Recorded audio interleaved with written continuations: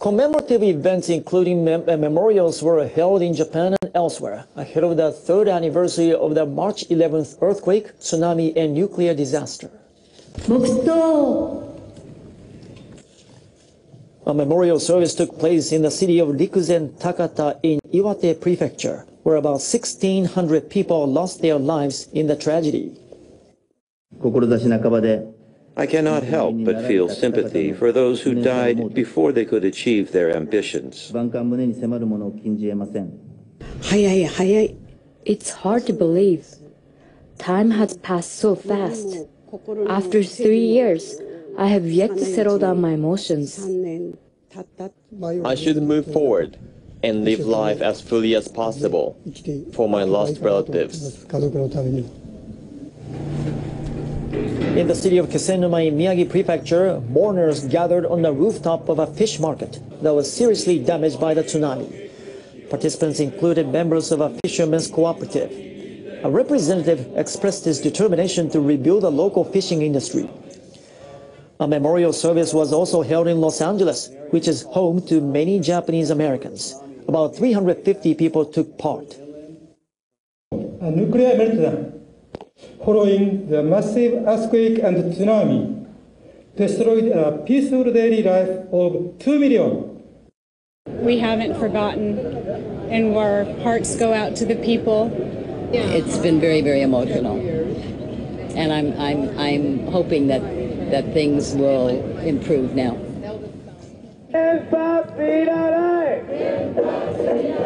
In Tokyo, people against the use of nuclear power staged a protest march around the Diet building. Commemorative ceremonies continued into the evening.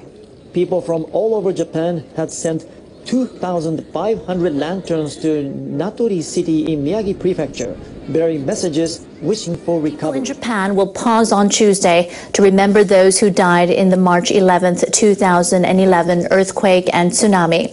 They'll hold ceremonies and observe a moment of silence. And as we look back on the day, we want to note that some viewers may find certain images upsetting.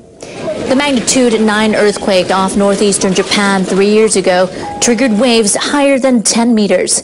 The tsunami hit wide areas in the Pacific coast of Tohoku and Kanto regions. The National Police Agency says more than 18,500 people were killed or went missing in the disaster. Nearly 3,000 more died while evacuated from their homes. Over 250,000 people were still in temporary housing as of this February, according to the government. Many survivors have no choice, as the development of higher ground for relocation plans lags behind schedule. 3 reactors melted down at the Fukushima Daiichi nuclear power plant following the tsunami. It remains unclear how much radioactive material was released from the reactors. The operator of the plant is struggling to manage growing amounts of radioactive water used to cool nuclear fuel in the reactors.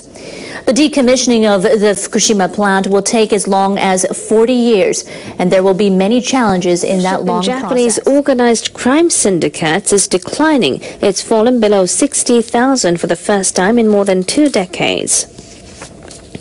The National Police Agency says the number dropped to about 58,600 last year. It's the lowest number since an anti-organized crime law was introduced 22 years ago.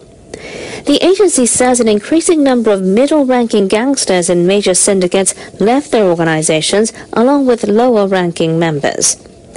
But the agency also says the number of criminal cases in which crime groups attacked ordinary citizens rose to 23 in 2013. The figure was 21 the year before. Japanese Prime Minister Shinzo Abe says he's determined to speed up the rebuilding of areas affected by the earthquake and tsunami 3 years ago. Abe spoke one day before the 3rd anniversary of the disaster. Over the past year, the pace of reconstruction started picking up after a long delay. But it's undeniable that many people continue living as evacuees. Abe said the government would move about 200 communities to higher ground and build more than 10,000 public housing units for survivors. He said the work would be done by March 11th of next year. I'm hoping that the year ahead will allow people to feel that reconstruction is making real progress. I'm determined to make it happen. Abe said it's important not only to rebuild, but to address problems such as population decline, the aging of society, and what he called a hollowing out of industry. He said the government would work to create a new Tohoku region that will serve as a model for Japan and the rest of the world. Abe convened a cabinet meeting to discuss reconstruction efforts. The ministers decided to lift an evacuation order for an area around the damaged Fukushima Daiichi nuclear power plant. Residents of the Miyakoji district in Tamura City can return home next month. The ministers also said a local expressway should be completed in about a year. Construction has been suspended for parts of the road due to high radiation levels. We must speed up rebuilding efforts further, keeping in mind the lessons of the disaster and looking towards the future. Abe also said it is important to support the livelihoods of long-time evacuees through measures such as mental care for children. NHK survey has found that most people in Japan still have serious misgivings about nuclear power 3 years on from the March 2011 disaster. NHK's Broadcasting Culture Research Institute conducted the nationwide survey late last year. Among 3,600 people, 68% responded. People were asked if they are concerned about the possibility of nuclear accidents that could affect those living in the area. 37% said they were very concerned, and 50% said they were somewhat concerned. 14% said they had little or no concern. The survey also asked about restarting those nuclear reactors that are now offline. 44% said they should not be restarted. Another 44% were undecided, and only 11% said the reactors should go into operation again. Asked about how the government should deal with existing nuclear reactors, 46% said the number should be reduced. 30% said all of them should be demolished. That number was 10 percentage points higher than the figure 2 years ago. And 22% said the number of reactors should be maintained at the current level. Only 1% said new reactors should be added. The survey also asked if people they were worried about the situation at the Fukushima Daiichi plant. 95% said yes, while only 5% said they had little or no concern. Researchers at the NHK Institute say conditions at Fukushima Daiichi have likely influenced public opinion about the future of nuclear energy in the country.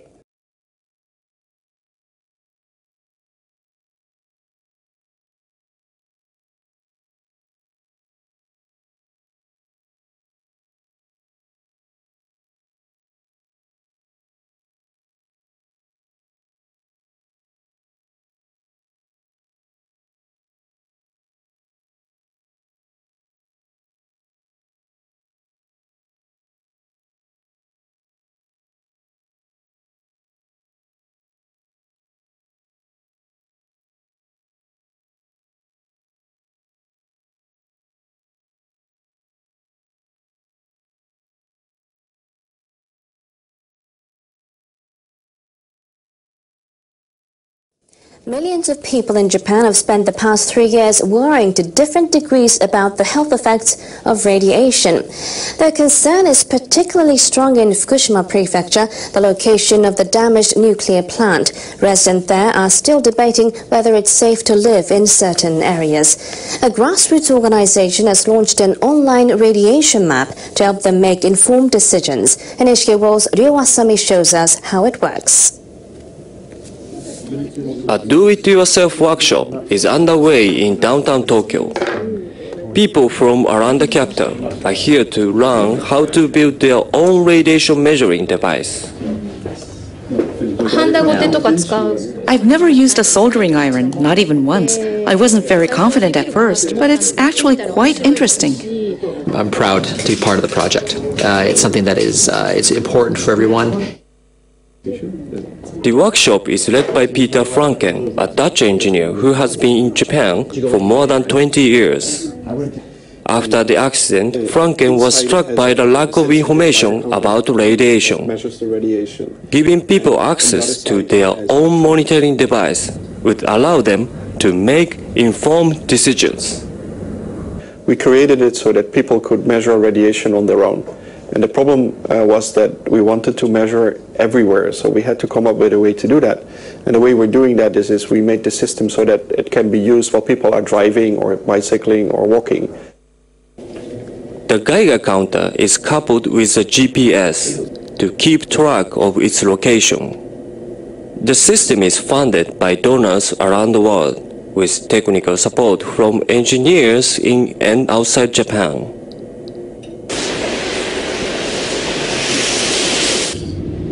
Franken and his group frequently visit Fukushima Prefecture to collect radiation data. We have two measurement systems that are sitting outside. One is connected to this monitor here, so we can see in the car, you can see what the radiation level is outside. The data from all monitoring devices is uploaded on a public website which can be visualized on the map. A close-up view of the map reveals individual measurements. The monitoring devices are designed to take a spot reading every 5 seconds. That's one measurement every 5 to 10 meters for someone on foot. Radiation levels are color-coded. Blue indicates a low reading, while red and orange highlights the more contaminated areas. The highest readings appear in yellow. They overlap with the evacuated areas around the Fukushima Daiichi nuclear plant. The Japanese government spent much money installing the monitoring post in Fukushima Prefecture. This post collects samples continuously over 24 hours. You can see the information in real time on the government's website. The prefecture is dotted with a network of more than 3,000 government monitoring posts. The static devices give a general idea of radiation levels, but they don't keep track of local variations between them. And for some residents, the system is not precise enough. Toshikazu Watanabe lives in Koriyama, about 55 kilometers from Fukushima Daiichi. After the accident, he was so worried about radiation, he considered evacuating the area. Koriyama is a large city. We all need to understand the situation in the specific area where we live. When he learned about the project, Watanabe asked Franken to help measure radiation levels near his house. The readings were lower than what he expected, and he decided to stay. On this day, Franken's team is installing a sensor outside the office of Watanabe's company. Yes, so this will be visible to everybody on the internet, and if there is anything that changes, it will be visible too.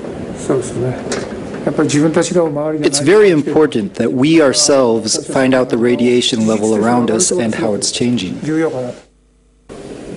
Franken sees the device and the monitoring network as a way of empowering people.